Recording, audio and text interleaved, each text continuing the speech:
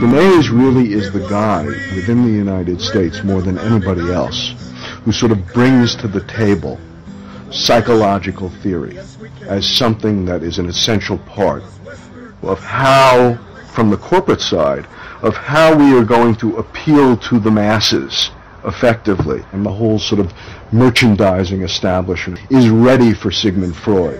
Yes, we can. It was started by immigrants. They struck out the distant shores, pioneers who pushed westward against unforgiving loneliness. Yes, we can. Yes, we can. It was the call of workers organized, women who reached for the balance. What the corporations realized they had to do was transform the way the majority of Americans thought about products.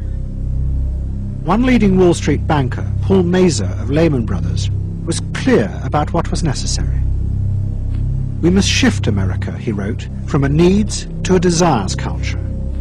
People must be trained to desire, to want new things even before the old have been entirely consumed.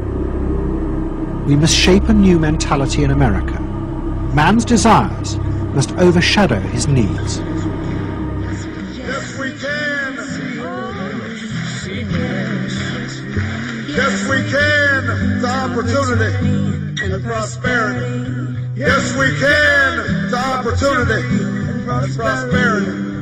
Yes, we can heal this nation. Heal this nation. Yes, we can repair this world.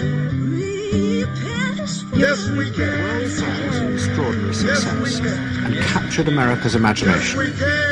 The vision it portrayed was of a new form of democracy, in which business responded to people's innermost desires in a way politicians could never do.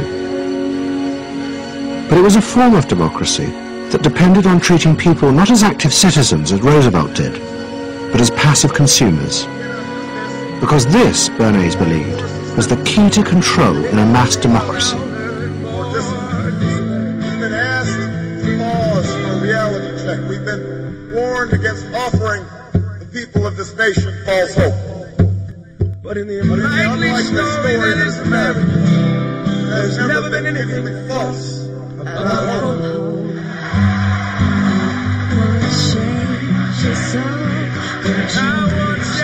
So democracy is reduced from something which assumes an active citizenry to the idea of the public as passive consumers, driven primarily by instinctual or unconscious desires, and that if you can in fact trigger those needs and desires, you can get what you want from it.